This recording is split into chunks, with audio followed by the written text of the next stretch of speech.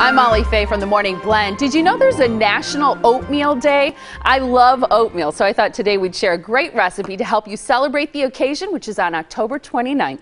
Go to centuryfoods.com. This is called Banana Bread Oatmeal. Start by bringing 3 cups of fat-free milk, 3 tablespoons of brown sugar, a 1/4 teaspoon salt, a 1/4 teaspoon ground nutmeg, and 3/4 teaspoon ground cinnamon to a gentle boil. Then stir in 2 cups of this Quaker oats. You can use quick or old-fashioned. You'll return that to a boil, then reduce the heat to medium. You'll cook that 1 minute for quick oats or 5 minutes for the old-fashioned kind. Most of the liquid should be absorbed. Remove the oatmeal from the heat and stir in 1 cup of mashed ripe bananas and some coarsely chopped pecans. Spoon the oatmeal into cereal bowls and top with your choice of yogurt, banana slices, or pecans.